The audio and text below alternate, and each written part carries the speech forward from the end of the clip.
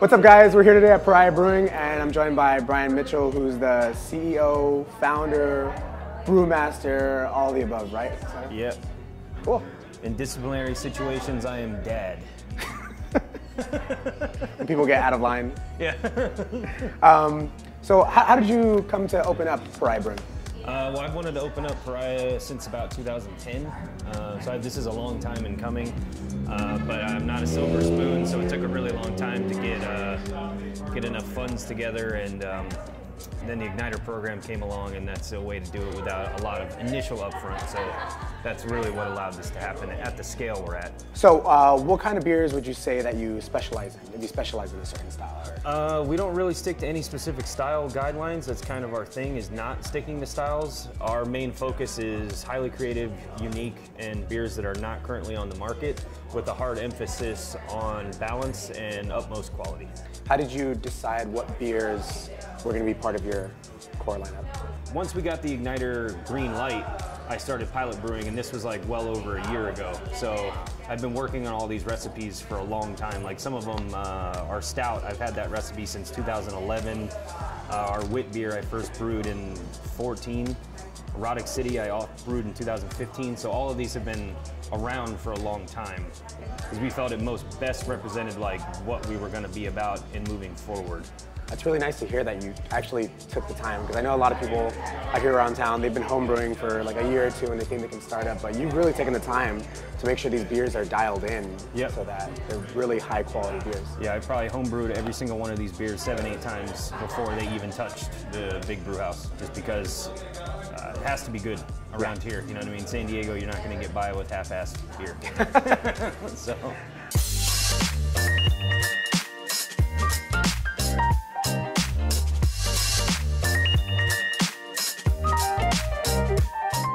Which is the first beer that we're going to start off with? Okay, that's our off-white wit. So that's the lightest in texture and flavor that we have, but it's still a ton of flavor. That's actually inspired by Taiwanese boba tea, if you've ever had that.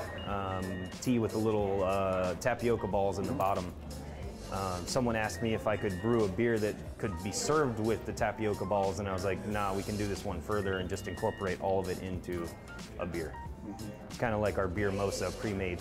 What's interesting is that, like you said, it's a wit, right? Yep. In the wit, you get orange peel and coriander, but there's so many more flavors that it's really complex. Each time I keep sipping it, there's just layer after layer after layer after layer, because you add more stuff into it, right? The base is pretty much a straight up wit, excluding coriander. We don't use any coriander, but we use orange blossom honey, lemongrass, jasmine green tea, dried orange slices, and fresh ginger as well. How did you come up with adding all those ingredients into it?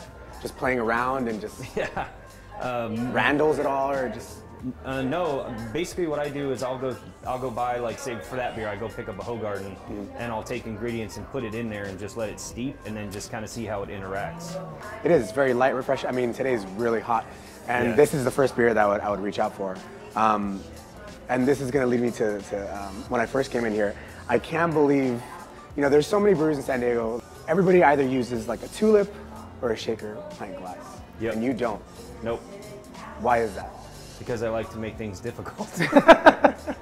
No, we really respect beer. I love beer. In particular, I love the Belgian way of serving beer, where every beer has its own glass. You do the beheading of the foam, you get the sacrifice, rinsing it, presenting it to the customer with the label facing forward. That's the service I like as a drinker, so we wanted to respect the beer in the same way here. Yeah. We're not a sports bar. You shouldn't just be throwing beers back. You know, it's an experience. We put a lot of thought into our beers, and if then you just throw it into a shaker glass that doesn't do anything for the product, that's the last line of defense. It should be presented in the best way possible. What's the second beer that I'm going to be having? That is our Erotic City. I gotta kid in real quick. I had this is the first beer I had from you guys, and it hook, line, and sinkered me in of like, wow, you guys are really standing out. And I remember Jesse, right? Jesse. I remember I was like, Erotic City, should I have it? And he said, try this beer. If it doesn't change your life, come back to me and I'll get you another beer. That sounds like Jesse. It was amazing. Like I gotta sip it again. So tell me more about Erotic City and the name and what it is. I'm a huge Prince fan, so the name is inspired by Prince. If we're gonna make a beer referencing Prince, it has to be a sexy beer. There's no way around it. So my wife actually came up with the ingredients for that beer, and then it was just my job to figure out how to make it taste good. So she wanted to use orange blossom honey, muscat grapes, and grains of paradise. Yeah, the base is a Belgian triple, I guess you could say, but with all the ingredients are there. We don't claim style on it because it's over 30% of the fermentables from honey and grape, so it's barely beer. I mean, in legal terms. You can. I think it's a pretty dangerous beer because it's so flavorful and so easy to like drink back and knock back, but yeah, it's at 9%. But I think the sweetness of the honey and then the fruity flavor from the Belgian yeast is what makes it so drinkable, like above all else. Thank you. You know? Yeah, that one's funny because that beer is pretty polarizing. I think people come in and they're either like, oh my God, this is, what the hell is this? The funniest thing I've seen so far is someone checked it in on Untappd. Their comment was, I'm not sure what the hell I just drank. And that, to me, I'm like, see, that guy gets it. Yeah. It's not supposed to be, it's not anything, it's itself. It does its own thing, and it's hilarious. And also, too, people will come in and they'll drink it, and they're like, no way, this is 9. And I'm like, just wait till you get up to go pee, and then you'll see. When you start getting noodle knees, as I call it. What is the third beer I'm going to be having today? So that is our Dorcha Extra Stout. What makes it an extra stout? It's a style. Okay. For an extra stout is a style of stout. There's like hundreds of them, I think. Guinness actually makes one that you can get pretty much everywhere, but that beer we brew with molasses, our own proprietary blend of coffee from Bird Rock in La Jolla, and also cocoa nibs. I got like a little dry sensation that went into a coffee and a chocolate ending, and it has so much body to it, but it's still light. Yeah. We like to drink. We use really soft water, so everything I think is pretty delicate, even if it's higher ABV. That, which is 7.2, it drinks to me like a 5% beer. It does. I would have never thought that this is 7%. Yeah. You're kind of fooling people with the ABVs because they're so easy to drink. Yeah. Like. It's fun. But Dorcha actually means like dark, mysterious, or dusky. It's a female name. It basically means like a beautiful, mysterious brunette woman, which is my favorite type of woman. So. Mysterious, promiscuous. Yeah. Man, that was good. How did you decide on doing that as a stout versus like a milk or? Because I'm Irish, so I wanted to do something that was Irish inspired. I'm like 70% Irish, so that's kind of me throwing back to my heritage. That's on cool. That one.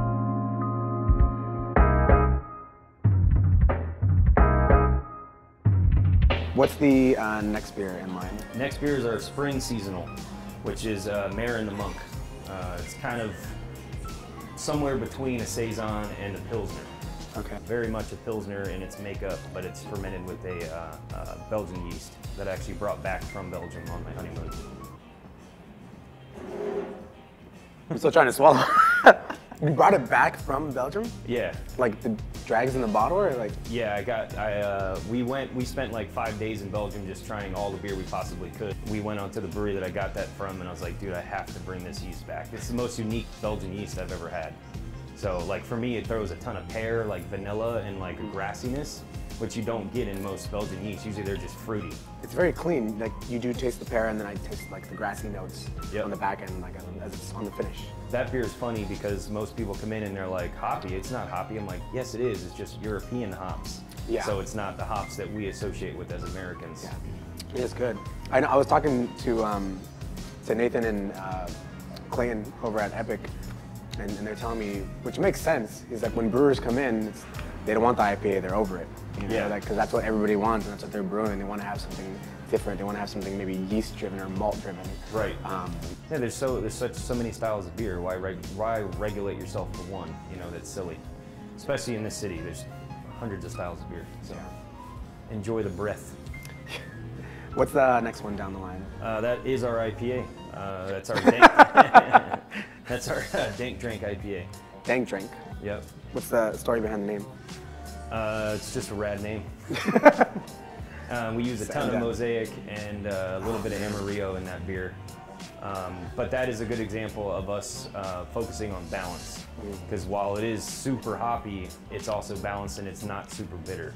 Like nowadays, I feel like you go around San Diego and people are really towards like the West Coast, like bitter hop style of beer that's produced, or are they really into the haze craze and they just want really big juice bombs that they often forget? Like, no, this is what an IPA should taste like. This is what a well-rounded beer should taste like. Yeah, it shouldn't be watery. It shouldn't taste like aspirin on the aftertaste. Yeah. And it also shouldn't be sweet. You know, it should be somewhere in the middle there. I mean, it's called an India Pale Ale. Pale ales have balance, just a bigger, more assertive version. You know, and I think we kind of forgot that. Yeah, you do get that grapefruit flavor that comes in with that, like a moderate amount of bitterness, and then it cleans off nicely with the malt to balance it out. Right? Yeah, that's what's nice. Not just like somewhere it's just all grapefruit all the way, or sometimes where they might add too much grapefruit and it almost seems like it's an extract in a way because it's too overpowering. Yeah. I kind of don't like beers that are too like certain flavor driven because the base beer doesn't shine, which it should. Yeah, that's our top priority. No matter what we put into a beer, it has to be balanced and it has to be with respect to the base of the beer. So with over 120 breweries in San Diego and counting, it feels like everyone's just like popping up. Why should people come to Pariah? I love all the breweries in San Diego County, so it's tough to say why to come here over someone else. But I think we're truly offering something unique that no one else is doing, and you know that's our top priority. And people can love it or hate it, and that's up to them to decide. But we just want to offer something unique and different and valuable and high quality. Yeah. What's the last beer on this flight? This is our double. I'll pass it to you. So this is our double IPA. This is brand new. We've only brewed that once so far, but that's our clearly juice double IPA. Kind of poking fun at the hazy IPA thing. It was our goal to show that, it was our goal to show that you can have a beer that is super hoppy and juicy without needing to be aesthetically cloudy. You know, aesthetic is not a determinant of aroma and taste. Yeah, it's just aesthetic. So we wanted to prove that. Man, I'm getting a lot of like grapefruit and guava in this thing, but it's like you said, that is like the juice answered for people who are looking for it. Yeah. Man, this is really good. And we use a new hop technology in that called lupulin powder, which is like the hash of the hop world. So we use a ton of mosaic hop hash in that. Are you guys family friendly, dog friendly? Like, who can come into the tasting room? Anyone, yeah, family friendly, dog friendly. We've got a water bowl and treats that people can feed their dog. Yeah, anyone's welcome. Good job, cat. That's cool. That's awesome. And aside from here in the tasting room, where else can people find your beer? We're getting out there. We're only 3 months in now, so I think we have maybe 50-ish outside accounts, draft accounts, and we'll be bottling soon, so we'll be in liquor stores as well. All right, guys, that about wraps it up. I knew that was gonna happen. That doesn't happen. Isn't that the worst when you know you're gonna fuck up what you're saying? It's like words, use your words, enunciate, because that makes sense. All right, guys, that about wraps it up here at Pariah Brewing. I want to say thanks a lot to Brian for letting us come in and try his very unique beers that he has here. Be sure to check them out. They're part of the craft building here in North Park. And cheers to Pariah Brewing. Cheers. Thanks, dude. Cool.